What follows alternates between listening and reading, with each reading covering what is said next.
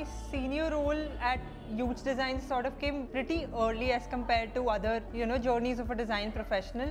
In 2 years, I was promoted to a senior role because my clients were constantly shocked to hear that, we can't believe that you're just a fresher in this job. This upgrade in my parent company, YUJ, was actually a namesake change because I was already working at a senior role with my clients. The kind of learning I've had, my demand for the kind of work I was getting at my client was also, constantly I would ask for more process-oriented work, and I would not just do interface. So I would ask them to give me projects which are more process-oriented, and that's why my clients were like, we want to keep you happy. So they gave, like, this entire year was leading a project from scratch where I had to plan research, plan timelines. I was given team members to lead, and then it has been very fulfilling in seeing that work materialize into an actual application that the clients of clients really liked.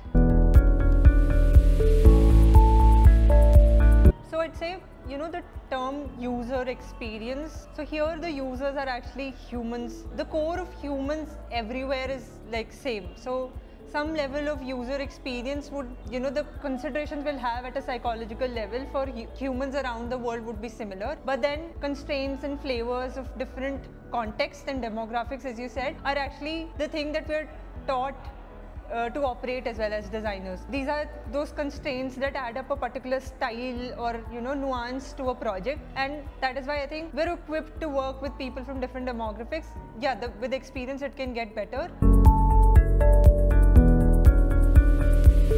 So the reason I picked up AND Academy has multiple layers. One would be that I'm an alumni of IIAD, and AND Academy coming out of IIAD is also something, it feels like that I'm giving back to the place I came from. Secondly, I've always felt like as UX designer, we were never taught, UX nowadays it's very digital oriented, like the end product would be digital. But for us, we were taught with UX as, general problem solvings, and my orientation always went towards social problem solving. If I empower other designers who would do similar stuff, my impact would be more. And then thirdly, I've seen a lot of online courses. There have been calls to me to teach a certain software to students in an online course, but the ideologies of AND actually align with IIAD, that the process, the projects, the grilling that it needs for a designer to become, handle the responsibility it is, that was there in AND Academy, even though there were shorter term courses. So that's why aligning with AND Academy was a huge deal for me. My senior position at my work company has actually benefited from my role as a mentor because I understand leadership as a mentor more.